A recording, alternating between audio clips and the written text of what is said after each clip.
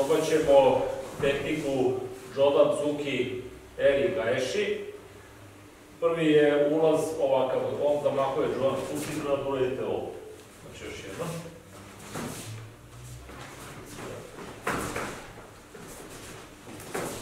Probajte.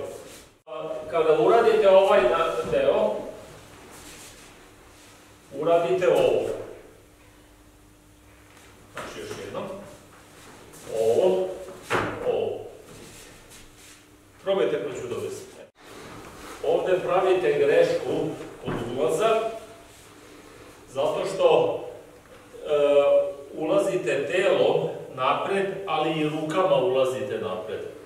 To znači, ako ulazite i telom i rukama unapred, on će da uradi ovakav pokret i pošto su vam ruke zauzete ovako, može da vas udari.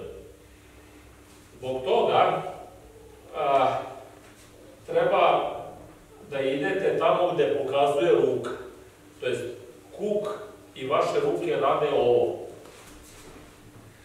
Ovde, kako mu šaka stoji, pritisnite na ovakav način. Ovde ostavite ruku kao sredinu od klackalice, tako da kad uradite ovo, on ne može da povuče ruku nazad. Ne može da uradi ovo. Još jednom, dođu nazad.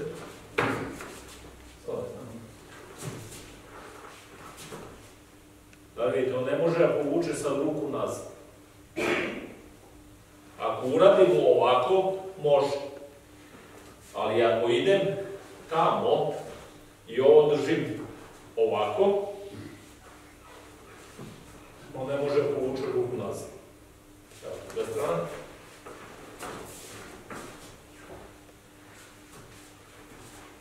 Vidite. Ovako. Njemu može malo ovaka da se savije, to je u redu, ali ne može povuče ruku, prvo povuče ruku.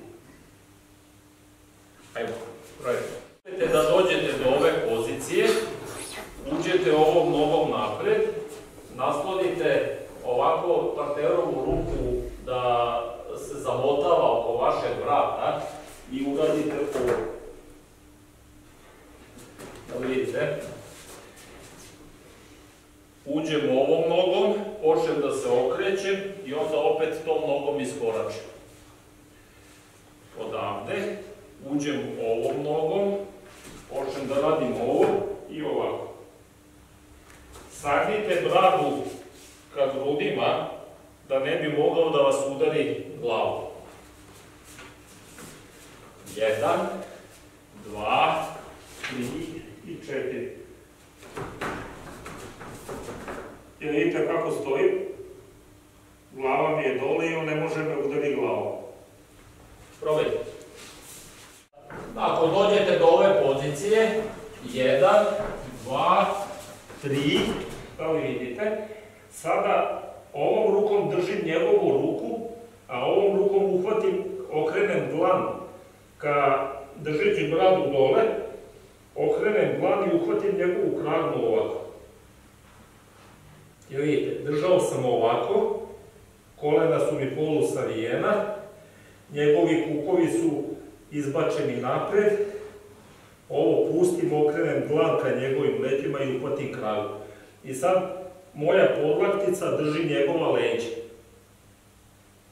i držim ga za kragu. 1, 2, vidite, i uhvatim ovako 3. Kada uhvatim, uradim još ovo dodatno da mu kukovi odu napred. Bradu i dalje držim ka grudima. Probajte. 1, 2, 3, 4. Sad gledajte. Ovo držim, a ovo povučem ovako k sebi na ovu stranu da mu ovo rame ode tamo, a ovo rame još tamo. I kada to uradim, ovu ruku prebacim i sad ga prebacim.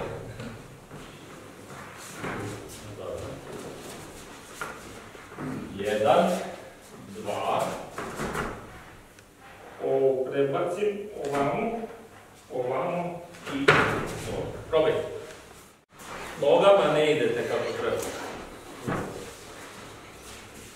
Promenite formu trougla. Ili, ako sam stajao ovako, isto dođu, je ovako. Ako sam stajao ovako, menjam formu. Ako sam stajao ovako, a on dolazi s iste strane, samo se okrene, polutenka. E sad,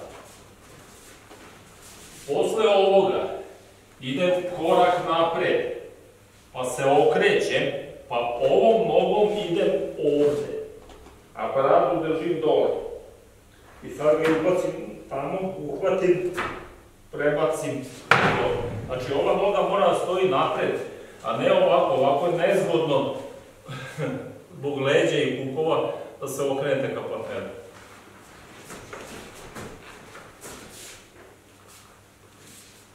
Nezgodno je ovako, ova strana me vuče tamo. Zbog toga moram da iskoračim ovom nogom ovako. Još jednom se iste stvari.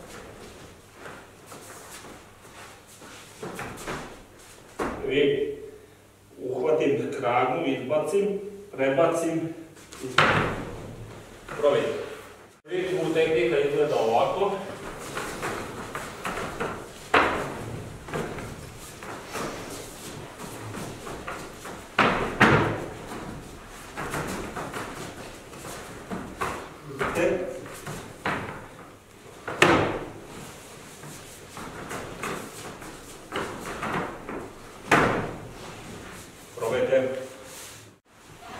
Naravno, sa svim je moguće da partner nema kragnu.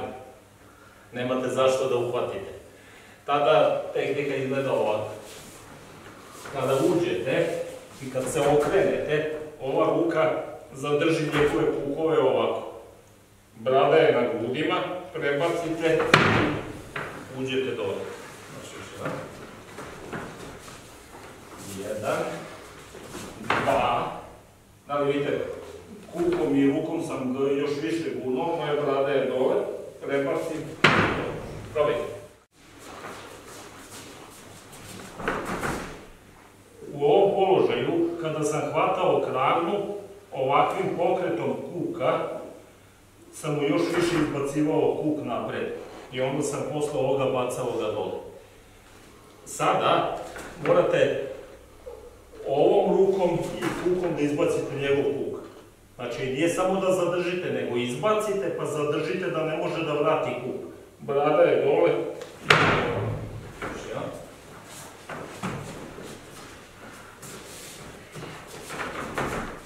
Da vidite, držim, ovo držim, prebacim i uđem ovako. Probajte.